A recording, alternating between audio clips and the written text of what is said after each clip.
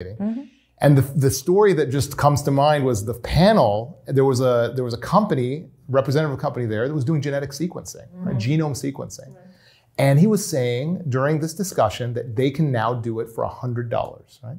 And we're coming from it used to be $1 million bucks, I think, in 2007, and then it was like still thousands in the US. And so to add a bit of drama to the panel, I pulled out my wallet and I took the $100 bill. I'm like, okay, let's do this. Right? And so after he's like, okay, we're going to make it happen. After the panel, they came around, they took my blood, and then not only did I get the full genome sequencing, there was also an app. It was in Mandarin, but but there was a full app to be able to understand it, and all technologies that were not really available to mass market in the US at all. And they didn't even make me pay the $100. So the question is to you as to say, a lot of the perception from the outside is that, there's a lot of copycatting / not real innovation happening in Asia.